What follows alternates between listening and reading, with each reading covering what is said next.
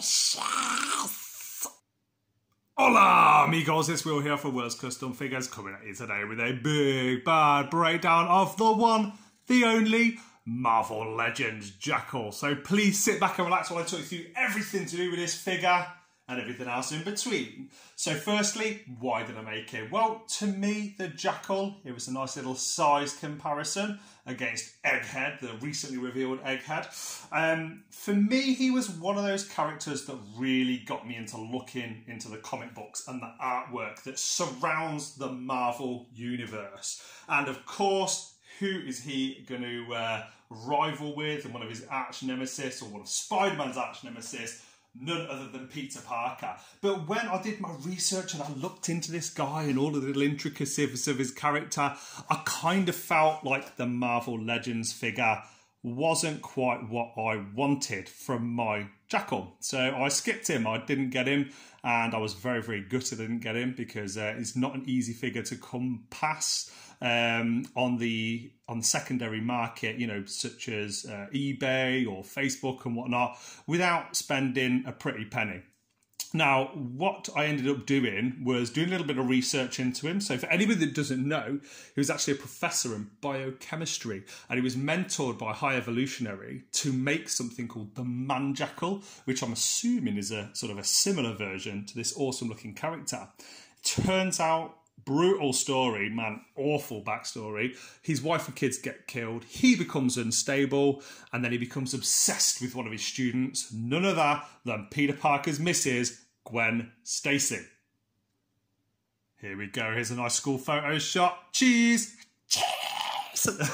Love this face. It's so evil. So just to educate you guys a little bit more, I'm sure you already know, but Gwen Stacy was his student anyway. And that's, of course, Peter Parker's girlfriend. And when she got killed, he blamed Spider-Man for it. And he started making clones, started going crazy, and he turned himself into this abomination. Now, here is, just for the background, a couple of other characters. Here's a recent custom that you might have seen on this channel. I'll zoom out in a minute. There is Kraven the Hunter, and there is Iron Man. Let me just make sure he looks pretty cool in the background there. Okay, and one of the reasons I decided to make this figure, as you can see, this is actually the Marvel Legends head sculpt, was because I loved the figure that they put out, but it didn't have these butterfly shoulders. I wanted him to look creepy, like, but his shoulder and chest limitations really didn't mean that I could get him in the poses that I wanted to get him in. So this is actually the Living Laser body, and I used a Dremel drill to drill the whole thing from top to bottom. I managed to get the Jackal head and to get the Jackal legs, which I was really pleased with. The hands, oh god, I'm gonna have to skip on that one, but the hands were sort of like grabbing hands. I'm pretty sure they might have come with somebody like Thor or someone like that. But either way, I'm really happy with the hands, how they turned out. No, they are Wild Child hands. Yes, they are. So I added a little bit of sculpting detail all over the body, as you can see, and really happy with how it's turned out. Even on the hands, he's got like this little furry texture. And the good news is, with working on this guy, of course, the head sculpt was so good.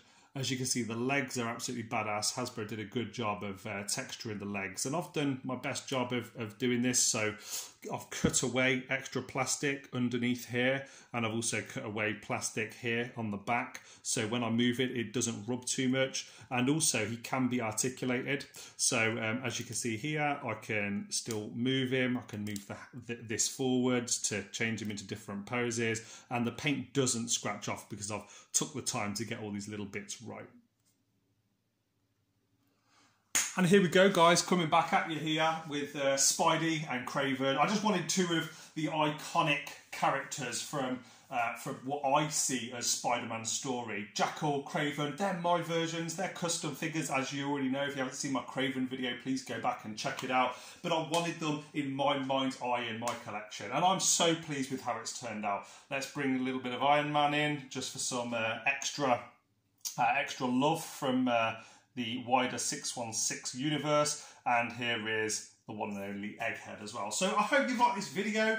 I hope you've liked my version of the Jackal. I did this a little while ago before I started changing my figures to make sure that they had pinless joints. So apologies that there are pins on there and little imperfections. But man, I really like this. I painted the whole body in a lime green by Vallejo as well. And these little shorts are perfect because of course the Living Lazer doesn't have any kind of clothing or anything. So they fit perfectly on, and I just pop the legs on there, pop Lazer's legs off, and the head fit on perfectly, as do most Marvel Legends. In case anyone's interested, this awesome looking Spiderman web shooter here is from one of my friends, Stuart.